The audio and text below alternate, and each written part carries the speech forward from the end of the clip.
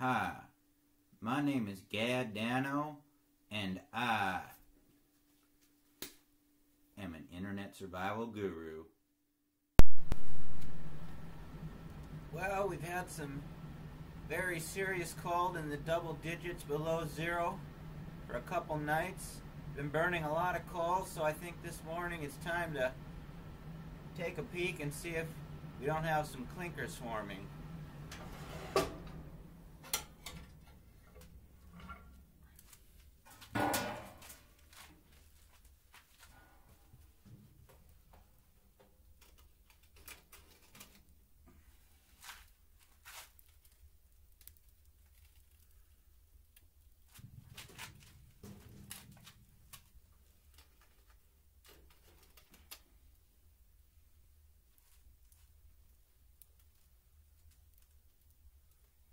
That's actually not coal, that's just so hot that it's glowing red. It's really just iron and minerals.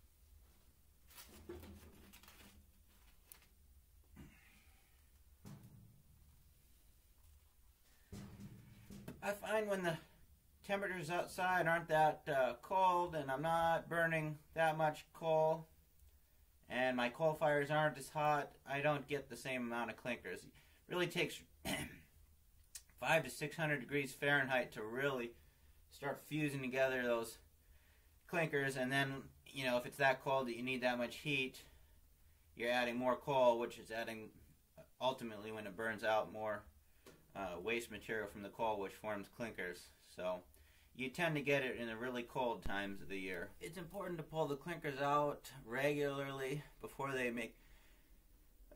clog up the airflow too much, because once that happens, and if it gets really cold, you'll have a heck of a time trying to get your stove up to a proper temperature. And it's really hard to pull them out when the fire temp in there is 350 degrees or higher and it's all full of coal, and you can't exactly just reach down there and get them. So the time to pull them out is in the morning when the fire is very weak.